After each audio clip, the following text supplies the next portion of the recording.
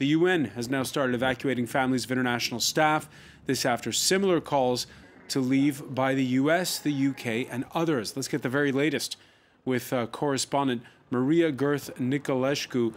Maria, what is the latest?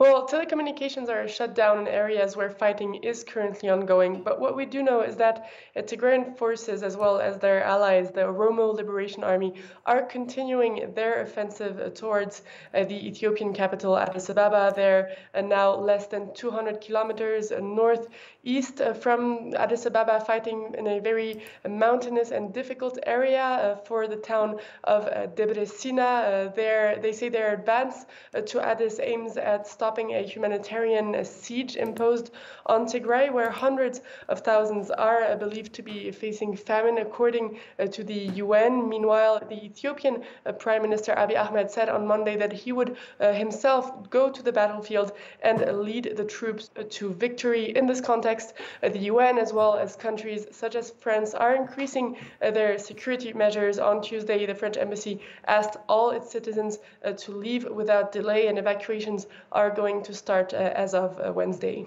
Have we had any official reaction from the government in Addis Ababa?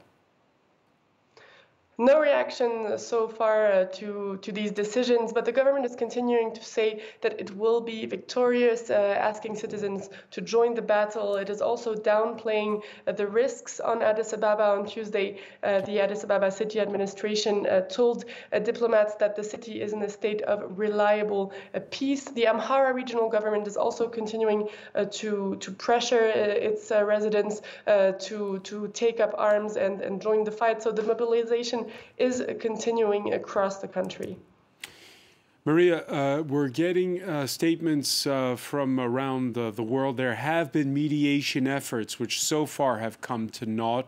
The United States, after that tour by Antony Blinken last week, reacting, saying the latest developments don't help. What more can we read into what the international reactions are?